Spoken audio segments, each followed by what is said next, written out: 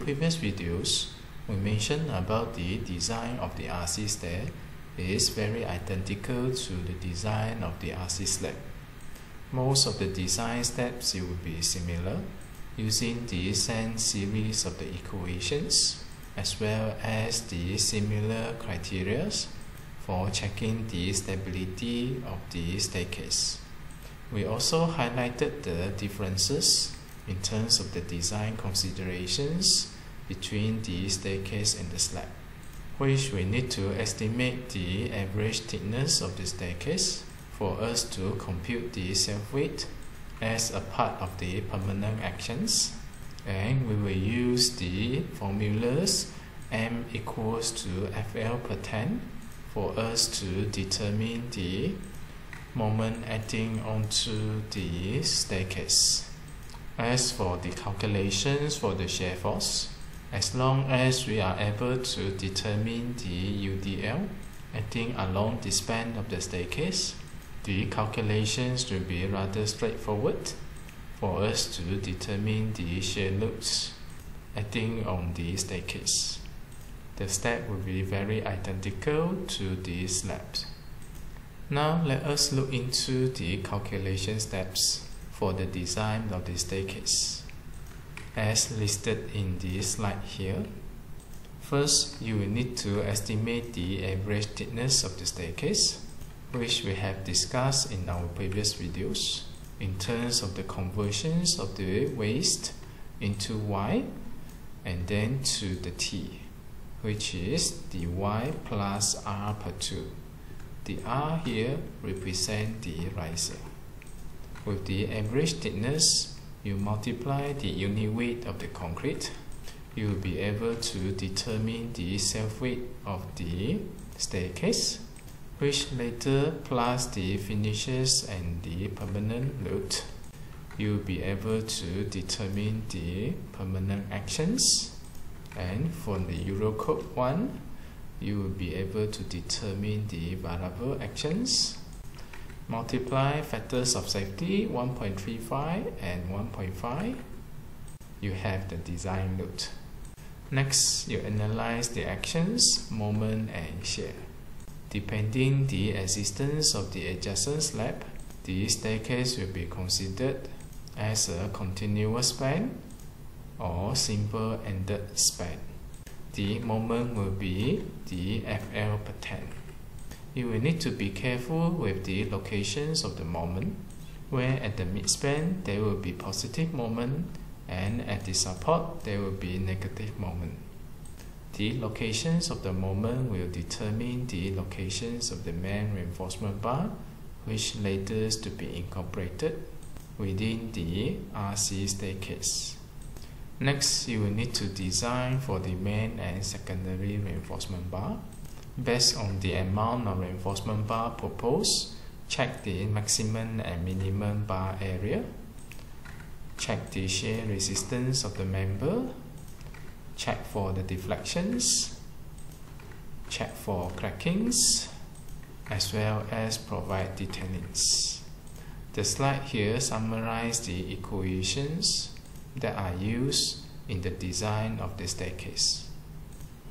Based on the list of the equations here, you will see that most of the equations are very identical to the RC slab. You encounter this calculating for the reinforcement for moment resistance within the staircase in both the beams and RC slab. You calculate the K and check against 0.167. Similar like slab, normally the calculated K will be less than 0.167 due to relatively large cross sections versus the loads acting onto the member. If it is less than 0.167, that means the compression reinforcement is not required. When the compression reinforcement is not required, the calculation steps become relatively easy, where you just need to determine the lever arm to be less than 0.95 D and determine the amount of reinforcement bar. However, if the provided thickness is relatively small, there is still chances of having decay more than 0.167, where you will require the compression reinforcement bar. And the relevant equations you may refer to the chapters on the beam. Normally, we will try to avoid the requirements of the compression reinforcement bar, which can easily be done by slightly increase the effective depth of the staircase. And this is usually for a more economical design that reduce the intensity in terms of the usage of the reinforcement within the staircase. Next, based on the area of reinforcement calculated, you will propose the amount of reinforcement on basis of the effective width of 1 meter, similar like slabs, in the mode of T10 or T12, T16, with the specified spacing between the reinforcement bar. Based on the amount of reinforcement bar proposed, you will need to check the maximum and minimum amount of reinforcement bar. These equations may be used to check for the minimum amount of reinforcement bar, as acquired from the clause 9.2.1.1. Normally, you don't have to check for the maximum reinforcement bar area. It is because of the large effective cross-sectional area as compared to the amount of reinforcement provided. Even if you check, normally you will have the maximum amount of reinforcement bar not being exceeded.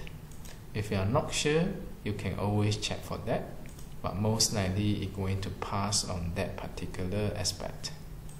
As for the secondary reinforcement bar, it is mainly meant for controlling the crackings within the staircase, as well as to tie the reinforcement bar together, forming a cage of reinforcement bar for the casting purpose of the staircase. A simple rule to determine the amount of secondary reinforcement bar, it will be at least 20% of the required reinforcement bar area as the main reinforcement bar. That means whichever AS that you calculated here, it is multiplied by 20%. That will be the minimum amount of reinforcement bar required as the secondary reinforcement. Next, you will need to check for the shear resistance. Due to large effective cross-sectional area, the equations that you use to calculate the shear resistance, it will be similar to the slab, where there are two main equations here. One is resistance of the concrete, another one it will be the minimum resistance of the concrete. You've seen these two equations from the design of the RC slab. There will be rho 1, which represent the areas, divided by the BD of the staircase, which represent the amount of the reinforcement bar within the cross sections of the staircase. And there will be factor K here, which is calculated on basis of the effective depth of the staircase. Substitute the relevant value into the two equations here. A larger value of the two should be selected to be compared with the shear loads acting onto the staircase. Normally, the shear resistance will be greater than the shear loads of the staircase. And when the resistance is greater than the shear loads, that means no additional shear reinforcement is required. But if you found the VRDC to be less than VED, that means you will require additional shear reinforcement, and the design step will be more tedious. And for a more economical solutions, you can simply add up the thickness of the staircase so that you don't have to increase the amount of the reinforcement bar significantly to ensure the staircase pass the shear resistance. This calculation steps is meant for checking purposes. for you to ensure sufficient shear reinforcements of the staircase. Now that you have done the ultimate limit state design, you should check for the serviceability. You will need to check for the deflections, which the equation here you are also very familiar. You've seen this in the design of the beam as well as the design of the slabs. Now you're going to adopt this also in the design of the staircase. There are two sets of the formulas here, depending on the differences between the rho relative to rho naught. To be simply said, in the case that no compression reinforcement bar is required, normally we will use the first equation here. The component within the equation here, such as the K here, will need to refer to the table of K given in the Eurocode 2. As for the other components, you may refer to here. The calculated value, it will be the L per D limit, and this is to be compared with the L per D actual, based on the dimensions proposed for the staircase. There will be some modification factors to be applied to L per D limits, depending on the conditions. Specifically, you're talking about when the span is more than 7 meters, or when the amount of reinforcement bar provided is more than 500 Newton per mm square, and also when the provided areas of reinforcement bar is greater than the required area of reinforcement bar. Now your L per D limits is to be checked against the L per D actual, where the L per D actual should be less than the limit. If it is greater than that, the staircase will fail by deflection. And I would say that the chances of the staircase to fail in deflections is relatively high. Therefore, in the design of the staircase, make sure you always check for the deflection. The reason being is due to the limited depth of the staircase as compared to a typical beam. The situations will be slightly different than the slabs, where a typical slab is normally supported by the beams adjacent to it, which is at the all four side. And when you need to check for the deflections of the slab, normally you are looking at the shorter span, as the shorter span is always the most critical one in terms of the moment distributions. And since it is at the shorter span, even though the depth of the sections is limited, the L per D actuals would typically be low. Therefore, there is high chance for the slab to pass as compared to the L per D limits. However, when you deal with the staircase, the effective span is usually more or less equivalent to a typical effective span of a beam. But now the thickness of the staircase is limited. Out of the long L but limited D, this will give you a high L per D ratio, and there is high chance for it to not fulfilling the requirements of the deflections. This you need to be careful. Next, you might need to check for the other serviceability conditions, such as the maximum spacing of the reinforcement bar. Now, if your effective thickness of the staircase is less than 200 mm, you may use the simple rule of thumbs, which define the maximum spacing for the main reinforcement bar similar to a slab, which is 3 times the thickness of the staircase, or 400 mm, whichever is smaller.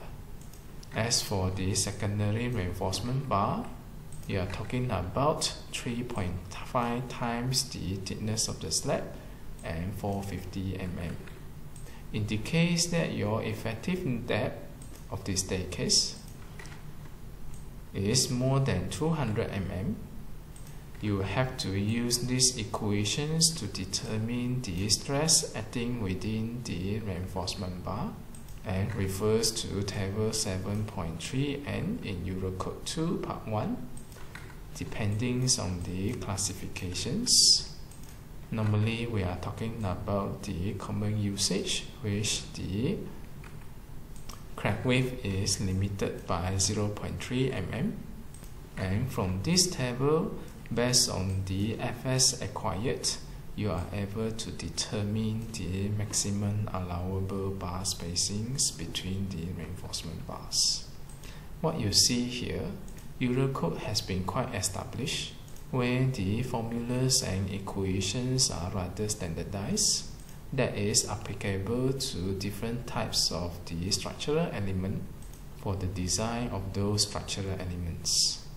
You see identical equations for the beams, for the slab, and for the staircase. As long as you are able to determine the loading, in fact you can use a standardized calculation step across the board to check every single type of the structural element. However, due to the unique characteristics of different structural elements, let's say now the beams are normally with long span and with high effective depth. Let's say now the slab is normally related to the shorter span with large cross-sectional area. And let's say now you're talking about the staircase, long span, large cross-sectional area, but low effective depth. Because of the conditions of different structural elements are different, the applications of the equations in terms of the emphasis would vary slightly. Due to the low effective cross-sectional area of the beam, shear resistance is an issue. Due to the long span of the beam, the moment resistance as well as the deflections of the beam is an issue. Due to the small cross-sectional area, the minimum spacing of the reinforcement bar is an issue for the beam. However, when you come to the slab and the staircase, the effective cross-sectional area is relatively large. That means now your minimum bar spacing is not a concern, and most likely the maximum bar spacing will be a concern. Maximum amount of reinforcement bar is a concern for the beam, but not for the slab and staircase. And when you calculate for the deflection, the slabs normally refers to the shorter effective span. The deflection is not a concern, but when you come to the staircase, it will be a concern. What you see here, the emphasis varies in accordance to the conditions of the structural element. Knowing how to apply the equations is one thing. Really understand the natures as well as their unique characteristics that leads to different design considerations, it will be more important. This is so that you can quickly pinpoint the critical criteria in terms of the design and minimize your effort in terms of the design and checking for the stability of the structure.